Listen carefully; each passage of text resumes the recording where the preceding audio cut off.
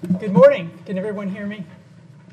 I'm suffering my third sinus infection this summer, so my ears are kind of tunnel vision. So if you can't hear me, please let me know.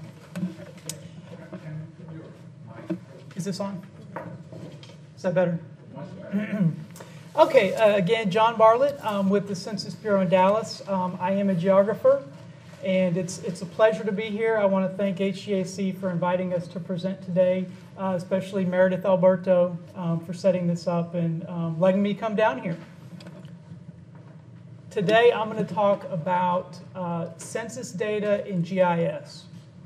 And this isn't normally something that in our Dallas office we do. We're not a group that gives presentations like this typically.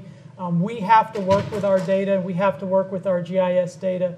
So we try to help folks where we can, but we also recognize that H-GAC and a lot of other organizations take our data and do some pretty good things with it. The number one question that we've been getting lately back in Dallas is, we know the data's out there. We know that there's 2010 geography data. How do we map it? How does my city take blocks for, say, Tomball City and create map of population? How does my city map percent Asian for tracts in Montgomery County? So that's the number one kind of question that we get back in our office. So I've kind of geared this presentation to try to answer that question, try to point you to where you can get the census GIS data and also where you can get the actual census data and integrate it with the GIS. How many of you here are GIS folks? Okay, how many of you work with census data? Okay, excellent. So the first thing we're going to talk about is 2010 Census GIS data, more specifically Tiger line shapefiles. Where do we get them? And I'm going to show you how to download Harris County census tracts. Where do we obtain the 2010 census data, the actual data that was tabulated to the 2010 geography? I'm going to show you how to find 2010 census data tables.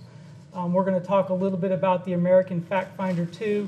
And again, we're going to download Harris County Census Tract using the American Fact Finder 2. And then finally, we're going to integrate the census tract shapefile with the census data.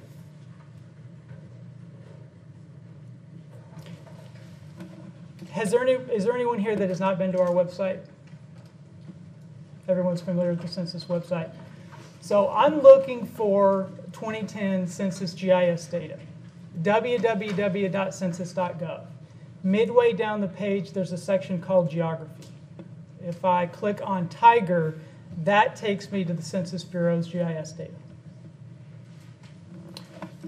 From the 2010 Census Tiger Line Shapefiles main page, there's a 2010 Tiger Line section down. If you click on that, that will take you to another page where there's 2010, more information on 2010 Census Tiger Line shapefiles. Two ways to download our shapefiles, one through a web interface, one through an FTP site. And I'm going to real briefly show you how to download them through the web interface. Okay, so we click on that link, select a layer type, and in this instance, we're going to choose census tracts. We're going to select 2010 census tracts for Texas, and we're going to download them for Harris County. Okay, very simple. You need GIS data for 2010 census areas, for the areas that we tabulated the 2010 census data. That's how you go out and find it. Okay, any questions? Pretty simple. So we need to map data based on the 2010 census. So I've shown you how to go out and get the GIS files. How do I get census data? The link there shows where we have our various census data products.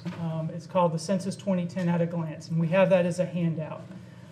This outlines all the data products that are coming out, all the data products that have come out, kind of gives you a synopsis of what they all are and what they mean. I, by no means, am a data expert, but we do have people in Dallas that are data experts, and there are Dallas Partnership and Data Services. So if you have a question about what kind of data you need, do I need Summary File 1? Do I need the redistricting data? Do I need the American Community Survey? Those are the folks to ask. If you need help with the American Fact Finder, can the American Fact Finder do what you need it to do? Can it get you the data that you need? They're the folks to ask. And their number is 214-253-4481. And it just happens that they will be at Rice University next week. So on September 22nd, from 9 to 12, the data folks will be at Rice University giving a full day presentation on our data. And I believe we have a handout with that information. It's the end of the fiscal year. There's a lot changing with the Census Bureau, so it may be a long time before any of our people get back out on the field and do a training. So I'd urge anyone that wants to learn more about the data to go to that workshop.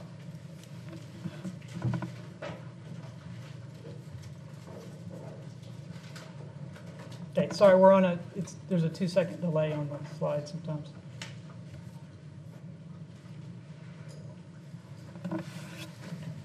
Okay, so as I mentioned earlier, when someone calls our office, they want to map data. They want to map Tiger data using our census information. The first thing I try to do is direct them to H-GAC. I try to direct them to the State Data Center, but a lot of times the specific information that they need, we in our office or they need to go out and put that data together. From our website, there are really two main methods to obtain census data. One is to download and process the raw data tables. The pros to doing this are you can manage large data sets. These data tables contain all geographies within one database, but they are very large files. The raw data tables do require relational database software, and there's some heavy processing time involved. The second method for obtaining 2010 census data is through the American Fact Finder. The pros are it's a very quick query and download. I'm not saying that the American Fact Finder is easy. I'm saying that once you know how to use it, you can get the data, query, and download it very quickly. The cons are is you cannot download large data sets. For instance, if I try to query Harris County census blocks, I'll get an error. Okay, so we know where to get our census shape files, we know where to get the GIS data, and these are the two main ways to get census data from our website. I'm going to focus on the American Fact Finder, but let me just kind of give you a picture of what's involved in going out and getting the raw data. www.census.gov, and I'm going to choose 2010 census. From that page, I'll choose data. And just for an example, I'm going to select download summary file 1. Has anyone already done, has anybody worked with summary file 1 already? Have they downloaded it? Okay. So when I choose to download summary file 1, it takes me to an FTP site. In that FTP site, I can select Texas and download the entire summary file 1 data set for the state of Texas. I can also download a 2003 or 2007 Access database. We call these databases Access shells. And they are basically formatted to import and house the data from summary file 1 to make things easier. And then if we go to the top of the FTP site, there's a how-to to download the summary file data tables and import them into the Access databases. Okay. Real quickly, I'm not going to do this live, but just to show you, when you download any of our raw data files, the summary file 1, the redistricting data sets, they come in flat, delimited files. And there's generally 2 files. One is a geography file, the TXGO 2010. The other is a data file. And there's multiple data files for each data set. In this example, what I've done is I've got the Texas Geo file, the data file, and I'm querying out state 48, which is Texas, county 201, which is Harris, and I'm setting the block query expression to is not null.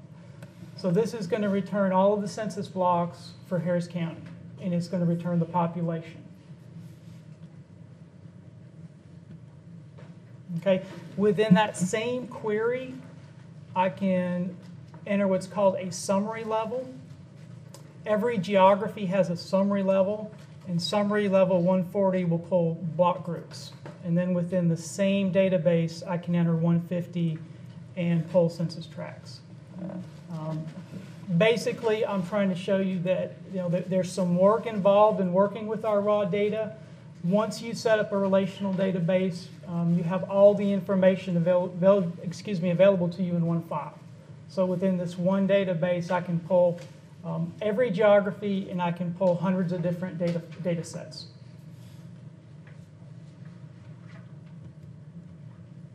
Okay, are there any questions? Yes? So in this data set. Oh, need a mic. Oh, okay, should I walk up here? So in this data set, have you guys inserted an identifier to put it, to link it to the GIS data? What we would need to do here is we need to truncate the state, county, and tract, and that would give us what we needed. In the tract GIS file, there will be a GeoID, which will be the tract number. If I create a new expression here and I truncate or I append state, county, and tract, that will give him my identifier. Because each one's got part of the ID, right? Right. Yeah, the linking ID is not inherently built into this file. It's something I'd have to create, but all the information is there to do that. Okay, any other questions? So let me just back up and summarize. We can go out and get our GIS files, and one of the ways we can build this data set is going out and getting the raw data tables using a relational database system to get the information we need. The second way to get our census data is through the American Fact Finder. And if you guys are like me, this has frustrated you over and over. It still frustrates me. But the American Fact Finder is, once you learn to use it, it's a way to quickly get some information. So again, www.census.gov, I'm going to select American Fact Finder. Now, the Census Bureau's American Fact Finder is going through a transition. Fact Finder 2 contains the Census 2010 data. The older Fact Finder contains the American Community Survey, the economic censuses, and the population estimates. At some point in time, they're going to transfer all of the information to the American Fact Finder 2. If they could only make the American Fact Finder 2 work like the first one, then that would be better. But so I'm going to select Fact Finder 2, and one of the ways I've learned to query the data I need is going strictly to the geography search. So under topics, I'm going to select geographies. And I'm going to select all tracts within Harris County, Texas. And it's a simple expression. When I click go, the geography results are going to return potential matches to that query expression. So the first match is all census tracts within Harris County, Texas. That's exactly what I wanted. So I'll click that. I'll click add. And what that does is it adds the information up into your selections in the top left corner. Okay, so at this point I've got geography, and now I need to go out and get some data for that geography.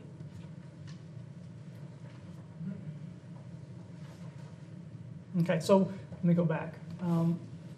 After I add the information, I'll close the Select Geographies window, and then I'll get a list of data.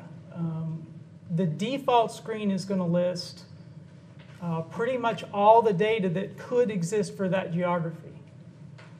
The 2010 data will be listed first, so what I'm going to do is just select. Let me back up one. I'm going to select data set, and then I'm going to select 2010 demographic profile summary file. And that will narrow the list of selections to me. So now it's narrowed the data set by the type of data set that I wanted. From here, I'll check profile of general population housing characteristics 2010, the DP1 table, and simply click download. Okay, have any of you done queries like this? Okay, okay. Many of you are probably better at it than I am. But again, if you want to learn more, I'd urge you to go to Rice next week. They've got a lot of advanced ways to mine the data. So the next step is I'm going to download that data.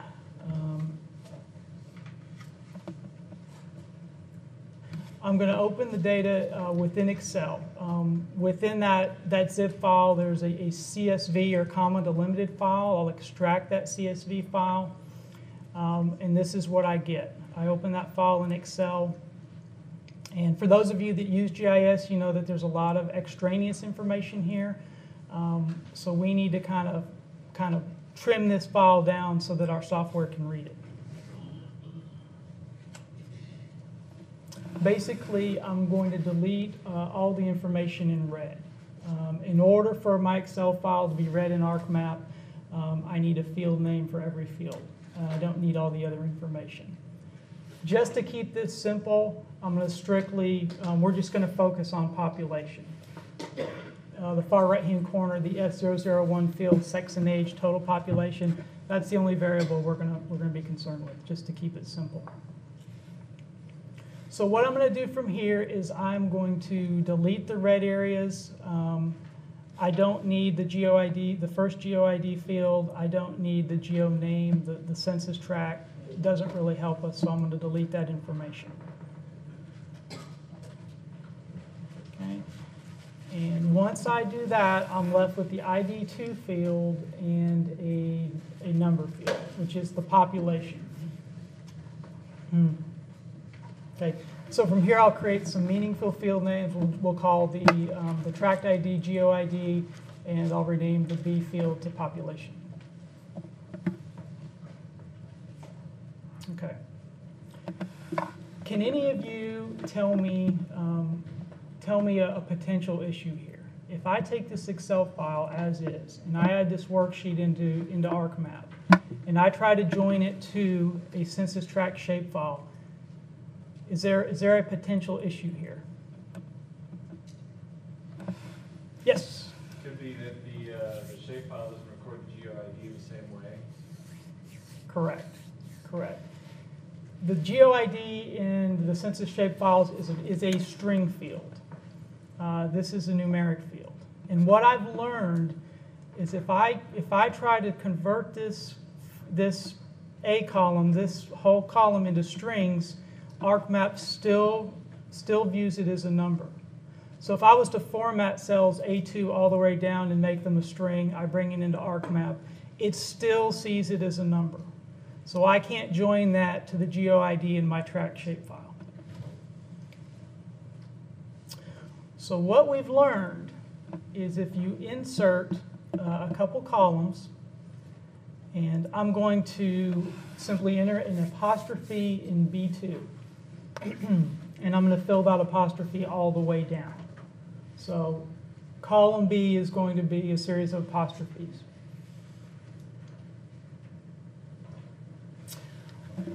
I'm going to calculate my C field as B2, which is the apostrophe, truncated by A2, which is the GeoID.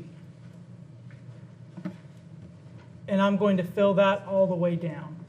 So this technique, if I were to add this worksheet into ArcGIS now, it's going to recognize it as a string every time. It's a little bit of work, but if you do this, it tends to work every time. Okay, are there any questions?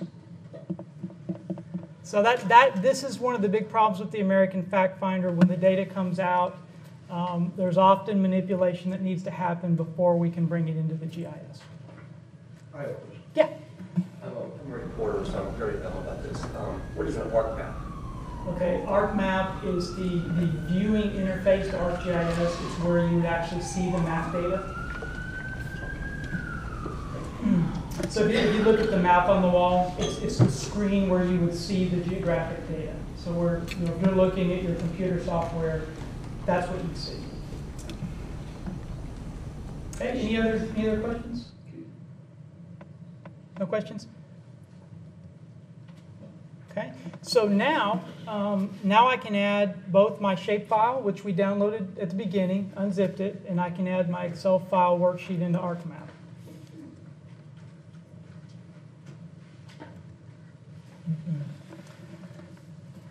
Now we can, let me back up.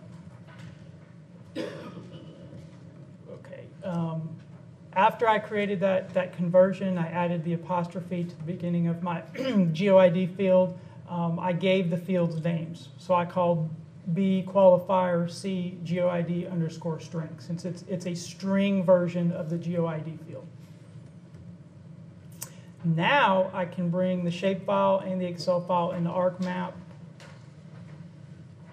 And ArcMap will allow us to join the Excel file to the shapefile based on the GeoID 10 field in the shapefile and the GeoID string field in the Excel file. Okay, and now we can create a 2010 census data map for tracts in Harris County.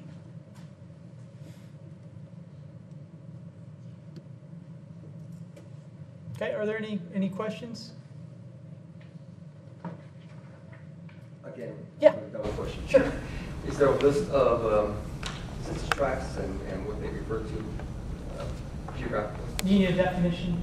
Definition, right? I mean, is there a compendium of where census tract maps are where they're related to in a community? Like if I want to look for all the census maps in Bel Air, where are they at? Yeah. When I get done here, because it took about 5 minutes to bring the PowerPoint up, when I completely close down, I'll go to the website and show you. Okay, thank you. Okay. I didn't want to leave the PowerPoint because the PowerPoint is taking about 5 minutes to load. So I'm actually going to go through the entire presentation, and then we'll try to do some interactive things. Technology permitting. So I'll go into the American Fact Finder, and we'll try to download blocks for Tomball City. And this is, again, just an example of the end product of downloading a block shapefile for Harris County and getting some population data for Tomball City and integrating it together. We can create a map.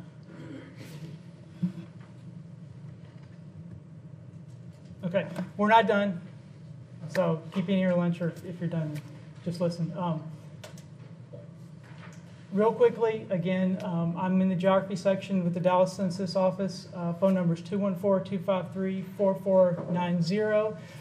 Again, this isn't something that the census offices are mandated to do, but we in Dallas, we work with the data. We have to create maps. So we feel like we're fairly proficient both with the data and the Tiger information behind it. So if you have any questions, please give me a call. Again, 214-253-4490. Go to the H-GAC website if you're in this area. If they don't have it, we have special databases set up where we can I've got some geodatabases where we can run scripts and pull blocks by city with data. We can pull tracks by city. So we definitely can help anyone that needs help. And again, our partnership staff at 214-253-4481. Okay, and like I said, we're not done. We're just kind of done, but we're not really done. We're gonna do a quick exercise. If you look at this map, this is the census offices as they exist. So take a quick look at this map, and let's look at the next map. Does anyone see any differences? Looks like you're gonna do this. Yes. Yeah, that does not look good for me, does it? In 2013, the Dallas office will close. So due to federal funding cuts, they've gone from 12 regional offices to 6. So the census will still exist. We'll still do what we do, but you will need to call Denver. And I just want to make everyone aware of that, and that'll take place in 2013. As far as I know, everything that we do, all the services that we can provide, we will up until 2013. Although our travel funding will be pretty much over at the end of September, we can still help you over the phone. The data ship folks, they'll be able to answer questions. They may be able to do webinars and things like that. So just to let you know. Are there any questions? You guys eat in the back? Okay, everybody's well fed? Okay. So let me see if we can get the internet going.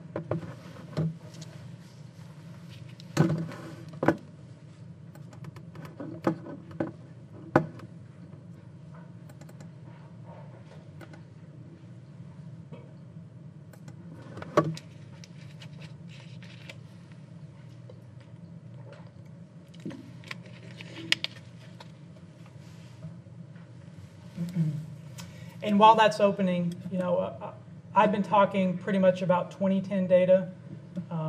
There's also the American Community Survey, which has taken over the long form. There's a ton of information out on the American Community Survey. We're constantly putting out data. So if you have questions about the ACS, call the partnership folks.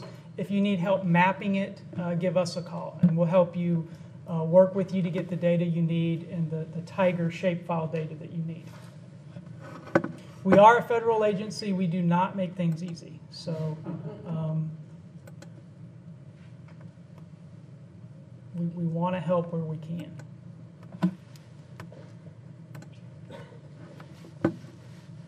Okay, just to address this gentleman's question, we're back to www.census.gov.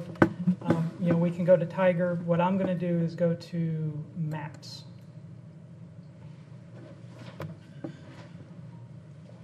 And Map Products. And from here, we have a wealth of information on 2010 geography maps. So there's census block maps, there's census tract reference maps, school district maps. Let me see how quick this works. So we can select census tract reference maps, select Texas, and now I can't vouch to the quality of these maps, but they are out here. We'll select Harris County, and there's always an index map, which is 000, and then the remainder of the maps will refer to those indexes. Just of my fear, I'm going to shut the laptop down. I'm not going to open one of the PDFs. So. Does that answer your question? So this is a way that you could see the boundaries of Harris County, the census tract boundaries. All right. But there's no way to do it as sort of like a reference manual or something. If I want to look up all the tracks in Bel Air, could I click on something that says Bel Air and show me a view? Yeah, tracks are tracks aggregate in the counties. They don't correspond to city boundaries. So from the American, from the American Fact Finder, we can query all blocks in the city because the blocks will aggregate to the city limit boundaries, but the tracts are a county aggregated, so we really can't. I don't know of a way where you can call a city and find out the tracts, because for most cities, the outer lying boundaries need to be split by a census tract.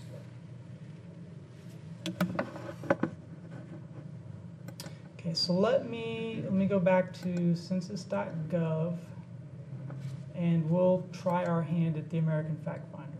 See if we can get it to work. So I'll select factfinder2.census.gov. And now's a good time to get a drink of water. Okay, it worked. Geographies.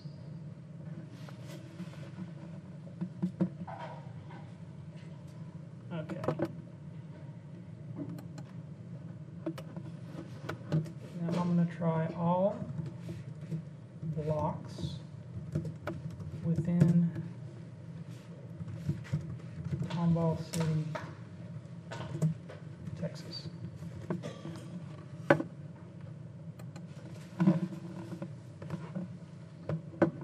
Okay, and it worked. So the first query, my potential match is the match I was looking for, all blocks within Tomball City, Texas. I will select it, add it, close the geography window, and now I can select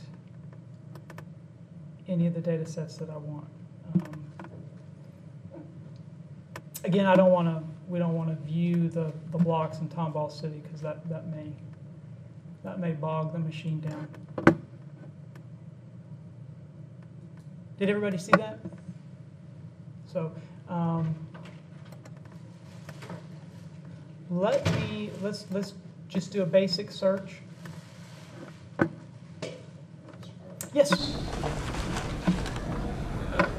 If you had searched for all tracks within Tomball City, what would it have done? That's right.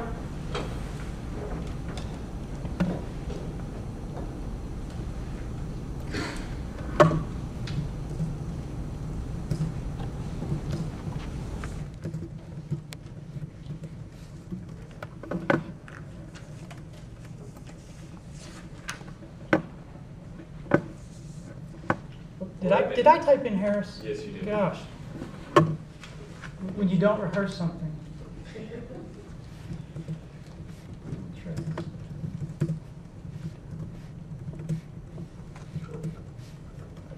let's see what it does.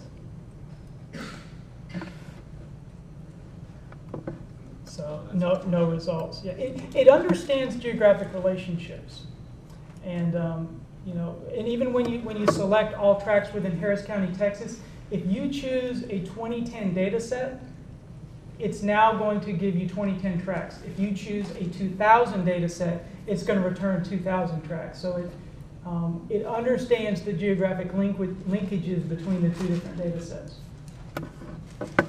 Yes? Can I ask a very basic question? And I'm not a statistician, or how tracts are defined and what makes them tracts? I mean, tracts are roughly 1,500 to 8,000 people, average of 4,000. I think we gave H-GAC the opportunity to refine our census tracts. Tracts are something that we want to be stable over time in order to compare. So every census, we look at the population of the tracts, and we generally split them or merge them, but try to maintain boundaries that are equivocated over time. So in 2008 or 9 or so, we had 2,000 tracts for Harris County, 2,000 tracts for the whole state. We asked H-GAC to take a look at those tracts, and based on their population, do they meet the population requirements? If they don't, split them or merge them, but enable them to be able to be put back together to compare over time. Does that make sense? That was a lot of words. So, there's something we want stable over the time, but we want them to evolve as the population changes. But we do give local governments the opportunity to have an input as to how they change. Are there any other yes? My question. Got to use the mic, sorry.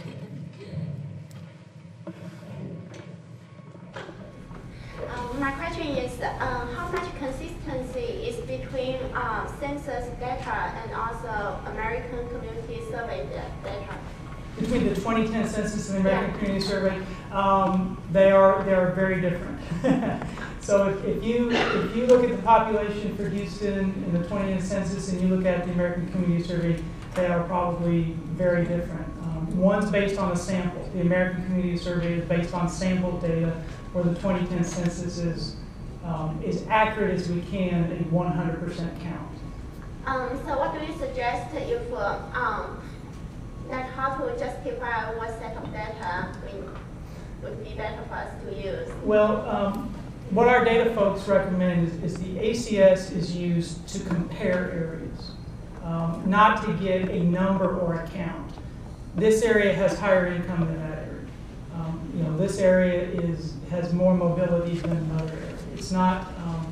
They recommend that and I'm not a statistician. This is just what I've learned. It's really recommended to do comparisons, where if you need a count, is to use the 2010 census.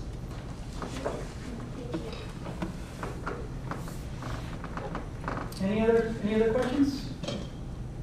No more questions? Let me try something basic here.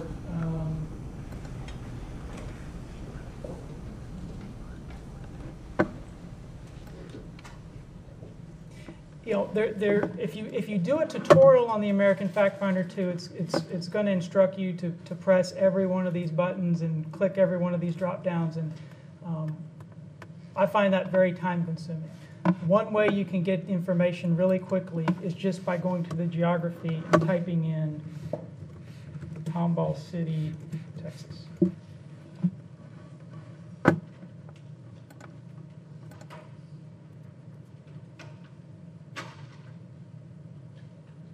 Okay, and it brings up the data sets instantly. When I first learned how to use this system, I would go to geographies, go get a drink of water. Oops, I have it open. Okay, I would select. Let me go down to geographies here. I would select the state, and then it would filter the data. I'd select county, it would filter the data again, and it would narrow down to all the cities within Harris County, and I'd select Tomball because that's what the tutorial told me to do. But once you get used to making some basic queries, you can get the information really quickly.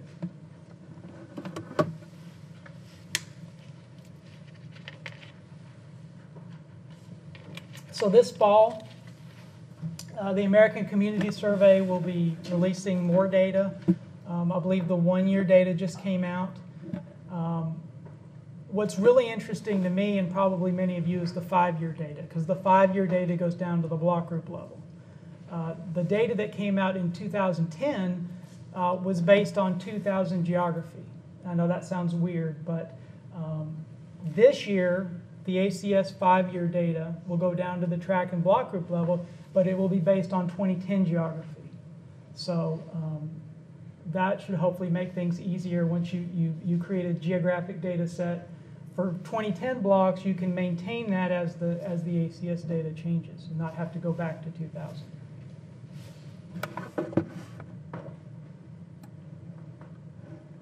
John, I have a quick question. Yeah.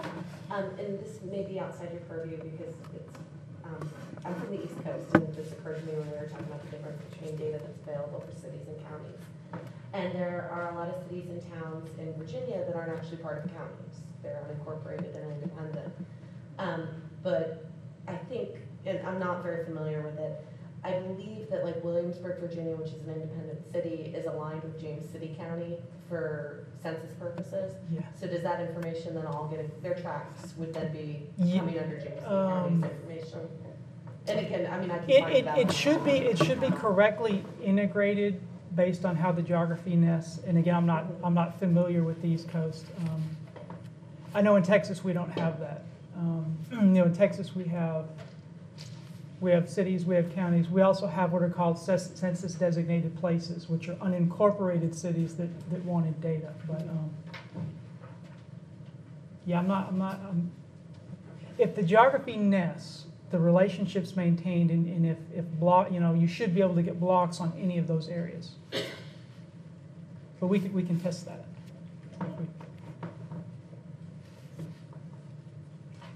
Any other questions?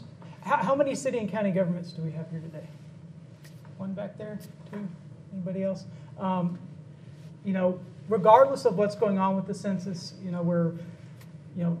the 2010 census is over. We're conducting surveys every year. We're working on the American Community Survey, the current population survey, which determines the unemployment rate. There's always, many, many surveys going on, but we have to tabulate that data to the correct geography. So if you folks are involved with the BAS program, we have a BAS, I'm using acronyms here, Boundary and Annexation Survey. We have a BAS contact for every city and every county. It's still very important to fill those out. It's very important to look at those maps, because when we release the American Community Survey, for Harris County, for Houston, we're going to use the boundaries that have been provided to us. And if they're not provided to us, then the data's not as good.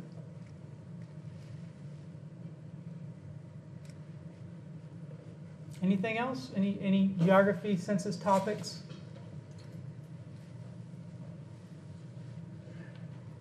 Just gonna take a picture for you. Okay. Should I look straight ahead or Look official. Yes. about to be unemployed look? Gesture. Can you make a gesture and talk to your? Okay. Not that formal. Should I just hold the mic or something? Yeah, Okay. just have a conversation. Okay. There will be a 2020 census at some point. Any other questions or topics? I hope I at least showed everyone that wants to work with our data that you need to go out and you need to get the geographic data.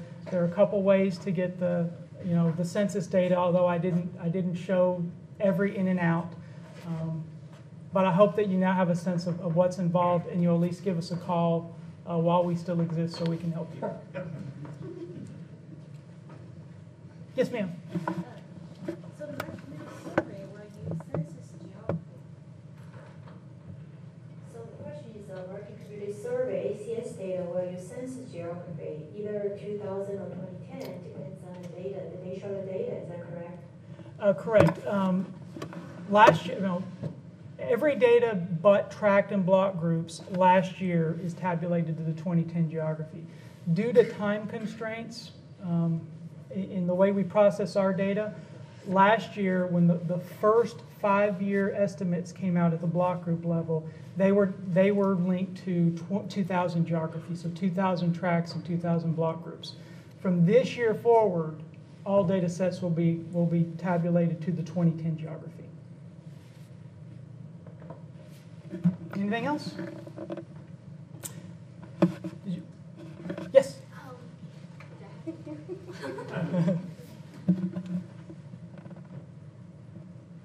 When you create the census tract boundary, do you look at the land use data, for example, like some subdivision, where's the boundary of those? You just look at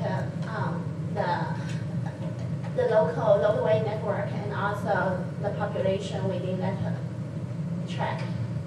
Do you consider some significant land use boundary when you create that? When we created them, yeah, we left that up to the folks that did the delineations. Is there anyone here from H-GAC that worked on the tract delineations?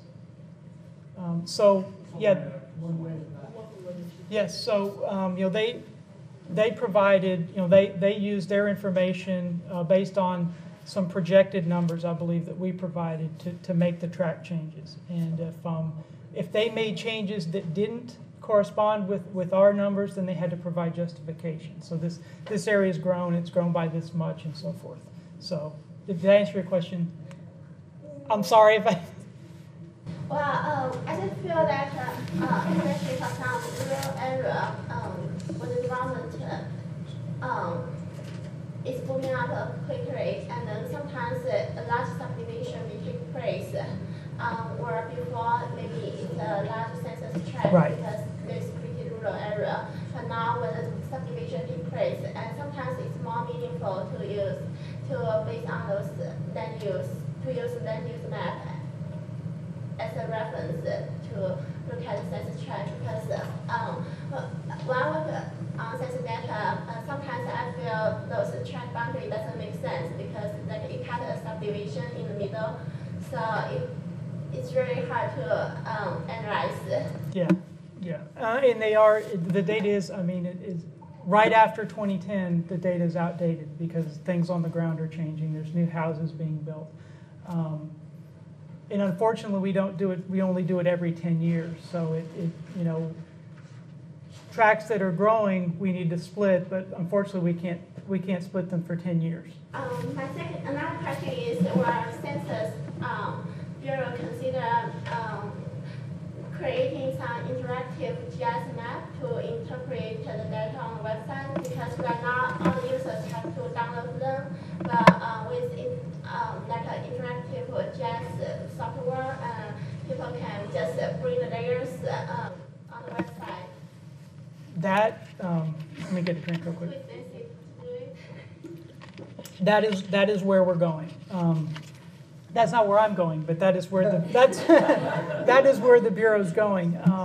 Everything that we've learned within the last year, the money that's been approved for all the geography programs in the census, the whole idea now is to get away from you downloading data. It's web services.